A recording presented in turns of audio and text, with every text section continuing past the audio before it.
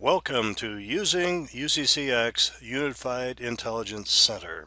I'm Marty Griffin, a Cisco Contact Center instructor from Sunset Learning Institute. This video presents the topic of creating and managing dashboards for UCCX CUIC. This video is one of a multi-part series addressing using CUIC. Dashboard is a unique feature of Cisco Unified Intelligence Center, which lets you display multiple objects like a web page, some widgets, and some reports in a nice consolidated view. Let's get started with an overview. The dashboard is a single page that consolidates the display of reports, schedule reports, sticky notes, and web-based elements such as URLs and web widgets. Dashboards are usually personalized for the supervisor or agent who has specific metrics to observe related to their job responsibilities. Dashboard users do not require user reporting roles. Only reporting users with dashboard designer roles assigned can create and manage dashboards. CUIC is not installed with any default dashboard. Let's see what it takes to create a dashboard. Here we are going to click on the dashboard, and we would note that we are logged in as a CUIC administrator, and because of that we can create with a right click a subcategory, and I'm going to create a subcategory called Martin, and we'll see in a few minutes why this is important. And to sum it up, it's important because we're going to use live data in our reports. The administrator cannot see live data, so we've created a folder for our own, and here we can right click and create a dashboard, and the name of this dashboard is going to be called Martin's Dashboard. Whoops. And we'll give everybody read-write capabilities here. And now we have an empty dashboard, nothing in it, for Martin. We note that we're logged in as CUCX administrator, but we would like to log in as user Martin. Let's go check the user list for user Martin and check it out. There's CCX user Martin, and it turns out that he has system configuration administrator, security administrator, but most importantly he's got the dashboard designer role assigned to them. So that's a cool thing. That's what we needed to have happen. So let's just simply log out and log back in as Martin, and then we'll go ahead and configure our dashboard. We'll go on up to the dashboard drawer here and discover the dashboards. Running a little slow here this morning. And we'll open up Martin's dashboard. When it gets open, we see there's nothing in it, but it's our turn now to add. This customer would like a couple of live data reports. One of them is the agent CSQ statistics report, and the other is the voice CSQ summary report, and we have copied those up into our very custom stock reports folder. And here is the voice CSQ summary dash. I put the dash at the end of it so we can identify it, and the agent CSQ statistics dash. In preparation for putting these reports in a dashboard, we copied the voice CSQ summary report and the agent CSQ statistics report and placed them into our custom stock reports. There are two things that we had to do to each one of these reports. Let's open up the agent CSQ statistics. It says dash in there, and we see the report just popped right on up. Let's go take a look at the two things that we did to that report. For that report, we'll do a little right click and edit, and we'll note the two things that are necessary. In this particular case, we needed to make sure that the bypass filter dialog box has been checked, and that precludes having that dialog box pop up. We don't want that to happen in a dashboard. And then we edited the default filter, so when it did come up, it was as if we adjusted everything on the filter page that didn't exist anyhow. So if I look at edit the default filter here, I see that sales and support are the two CSQs that have been moved over there, and they are basically there for us to keep now. This is all good. So those are the two modifications that were necessary to have this report pop up in a dashboard. So now we've opened Martin's dashboard here and we see absolutely nothing in it. Let's add some reports. Let's go add a report, and we're going to name this report the Agent CSQ Stats. And in that we'll select the report, the Agent CSQ Stats, highlight that, and come on down here to the bottom and click OK. And as you note, this Agent CSQ Stats will now fill in. Now that it's filled in, we can adjust the size, and a couple little double arrows over here give us a chance to click on auto refresh or not. Of course we do. We want that to auto refresh. Kind of a little tight there, so we'll make that a little smaller. And kind of a cool thing here is that we actually can make some adjustments here if we wish in the way this is displayed. Yeah, I'm going to get call waiting there, and I see the one right next to it is taking up a little room, so we'll get him a little bit better. Click on that page and we've got an organization thing. So now we've got the Agent CSQ Stats in here, and let's go add yet another report in here, and that is going to be our Voice CSQ Summary. It is a report there. We're going to leave this size stuff all pretty much the same, and we'll pull up the Voice CSQ Summary and load that one up and see it populate. And there it is, and we can resize that to make it pretty, and let's do that and probably stretch it across most of the page here, and there we are. That's a very nice looking one. Apparently we've got agents logged in there, and we'll make that a little prettier by making it a little wider. And sure enough, we got at least two agents logged in. One agent is still talking, one agent's ready, and the kind of information that is necessary for a supervisor. These can be adjusted to make them kind of pretty if we wish, and we can assume that we can change the size of these columns.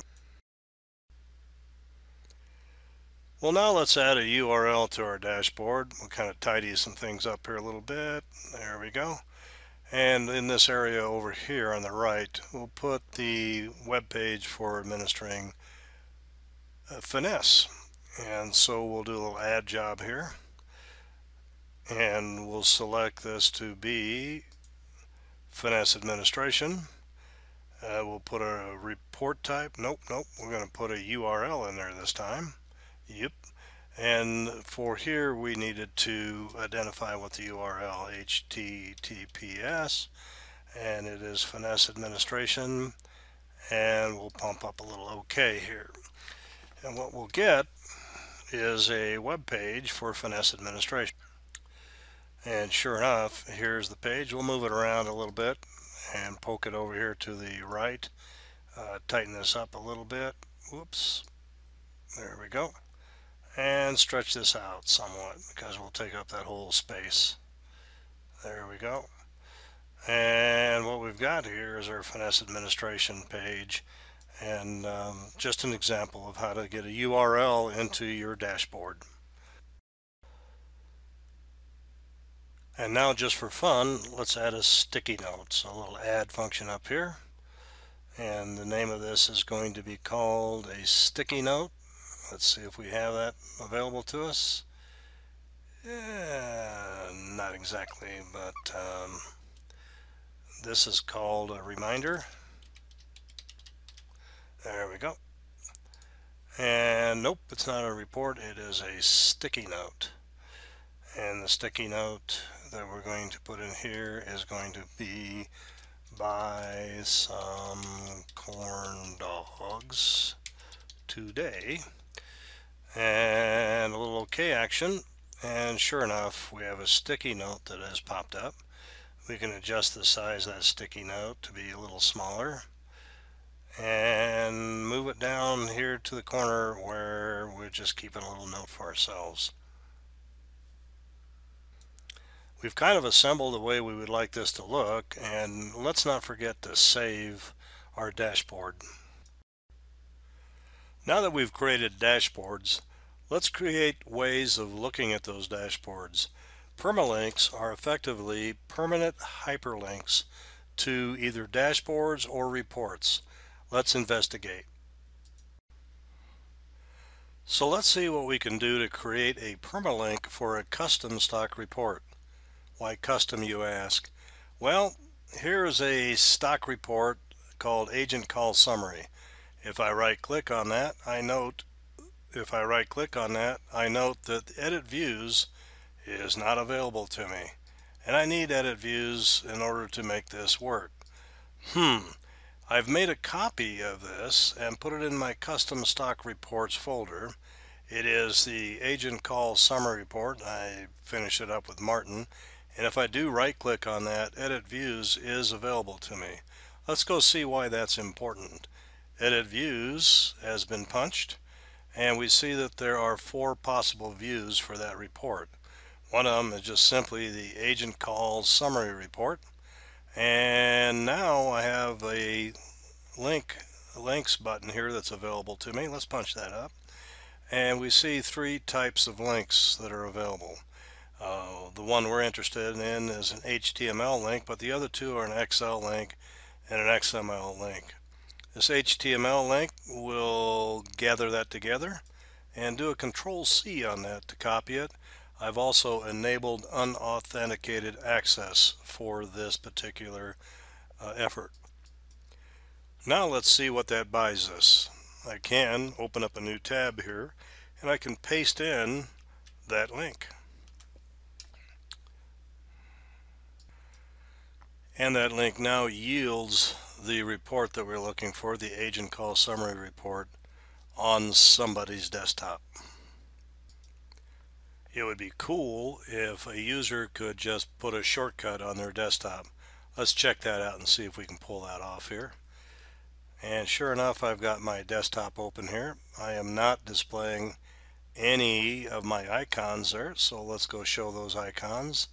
And let's do something interesting here. We're going to create a new shortcut on the desktop, and we'll paste in that URL that we're interested in and click next, and we're going to call this the Agent Call Summary.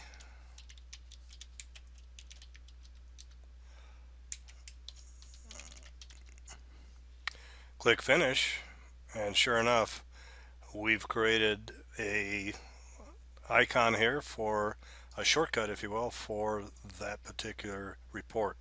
Let's go check that out here a little bit. I'll push this down. We just punch up Agent Call Summary. We open up our desktop, and sure enough, and there you have the report as popped up from the shortcut on the desktop. Pretty cool, huh? We can also create a permalink for a live data report. Here's one here, this Voice CSQ Summary, and we'll bring that report up, and you notice that it will just pop right up because we have done those 2 things to this report that we needed to do. We'll kill that for right now and do a right click on this, and we see that we can edit views, and the edit views says, look, we want to go see the snapshot, and we punch up links and copy the entire URL this time. However, I notice that I cannot punch up enable unauthenticated access for this. Huh. So what I'm going to do is we'll open up a little session here, and let's go see if we can actually punch that in. And when I do, I will see that it will require authentication. And this is a report authentication, a report user. And sure enough, I'm going to need to authenticate. So we'll log in.